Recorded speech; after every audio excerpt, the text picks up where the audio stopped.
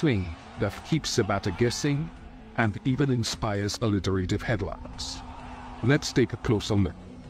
One side of the cricket ball is shiny, the other side is rough, and the C is up straight.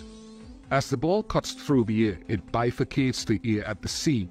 On the shiny side, the air flows smoothly, a laminar flow, and on the rough side, the air flows chaotically, a turbulent flow.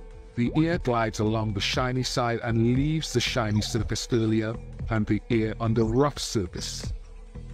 When the air of the shiny side leaves the surface of the ball early, the ball experiences a force in the opposite direction towards the rough side.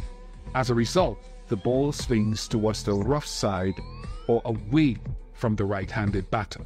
To understand this better, imagine a jetpack with two outlet nozzles. If the right side nozzle is fired first, which direction do you think it will fly? Yes, exactly to the left. This is what we call the conventional outswing. Similar with the rough side on the right, once again the ball swings towards the rough side to achieve conventional inswing. That's what I'm coming.